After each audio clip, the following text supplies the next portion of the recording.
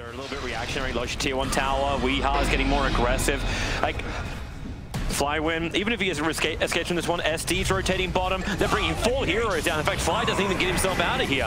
The Drow Monet's moved over. Kuro needs to give him the shield, protecting Weeha as much as he can, even with the miscoil. Weeha jumping in over on Illusion. The OD hammer drops. He might be healing too much. Yeah, he is. Weeha still coming back up again, but there's still enough damage. He's toggling his way through this one. Weeha, Kuro's giving him more life. They just keep going. Another jump in as he got the inner fire. GH staying with him. He's just healing from GH. He steals the Astral. He can remove the Drow Ranger so we can focus on Super. Now they turn their attention back over to Osensu. Weeha, a double bloody fucking kill. Nick were actually pushed back. RNG.